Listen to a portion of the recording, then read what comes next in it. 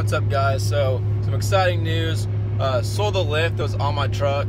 For some of y'all that didn't know, my truck was previously lifted. It was a 4.5-inch Carly pin top 2.5 lift. Had King reservoir shock, sorry. Really nice lift, rode like absolutely incredible, but just wanted to go a different route on the truck. So that's why I'm on the suspension I am now, with the 420s. It was on some 20x9s and 37s. But yeah, tires and wheels have been gone for a while. Took me about 2 months to find a buyer for the lift, just because it's a used lift, and it's still a steal. $1,800 for a lift that costs $5 grand. You know, you get, Deaver leaf springs, the coils, the King reservoirs. Like, it's an incredible deal. It's just used, So we're heading over to Fastenal, our local Fastenal shop, and they're going to do the shipping. That's how I received the suspension on my truck now, and that is the best option that I have used for freight. Sending it to Texas, and it's only $125. I mean, you can't really beat that. And just put it on a pallet, strap it down, and it's good to go. So I'll check back in and show you guys what's going on when we get to the Fastenal. That's why you keep playing with. Alright, bottles on me, long as someone drink it. Never drop the ball, fuck it y'all thinking. Making sure the young money ship is never sinking. About to set it off in this bitch Jada Pinkett. I shouldn't have drove, tell me how I'm getting home. You too fine to be laying down in bed alone. I could teach you how to speak my language, Rosetta Stone. I swear this life is like the sweetest thing I've ever known. About to go Thriller. Alright, made it to the local Fastenal. I don't know how you say it. Got all the suspension loaded up on the pallet. Got the leaf springs, coils, Kings. It's all gone. Got it all unloaded. Took about 30 minutes.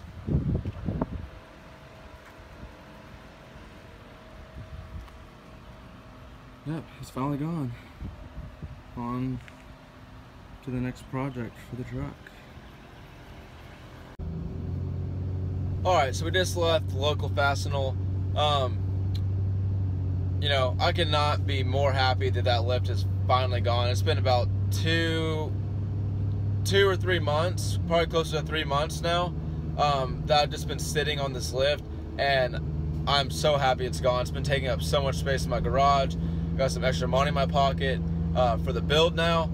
So yeah, we'll see what happens. Maybe the turbo like I've been talking about can come a little bit sooner than I was expecting. But overall, super easy process. The people are super nice at any Fastenal store I've been to. The process of loading it was a little hard because the Deaver springs are not light. And just getting it all situated on the pallet so it's not hanging off. Getting all strapped down securely so nothing gets damaged, and packaging the Kings up in bubble wrap, getting all the other little components in the box and taped up. So yeah, it was about a 30-45 minute process, but well worth it. Like I said, just beyond happy it's gone. And if you guys are looking to ship truck parts, I recommend Fastenal hands down. Easy process, super cheap. I mean, you really can't go wrong. Like, there's no reason to go any other route using like a shipping broker or whatever. Like, you really just go on their website, you put in and I actually put in approximate dimensions. I didn't know the actual dimensions of the pallet because I didn't even have a pallet at the time I was getting the shipping quote, but I knew that all the components were heavy, so I just guessed 300 pounds, and I just guessed a 5x5 pallet, and yeah, and actually, so I came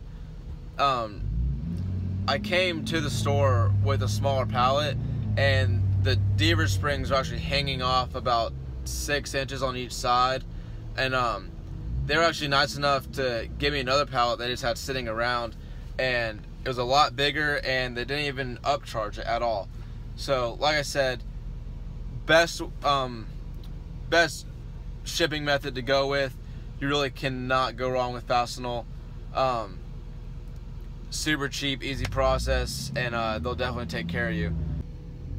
Alright guys, so I hope you got some really good information on how to ship your truck parts when you sell them. That's the best method I found yet, so I hope you get some good use out of it too. That's going to be all for this video. Hopefully there's some new mods on the truck by next week. That's all I'm hoping for, but can't promise anything. But anyways guys, hope you enjoyed the video, and I'll see you in the next one. I shouldn't have drove. Tell me how I'm getting home. You too fine to be laying down in bed alone. I could teach you how to speak my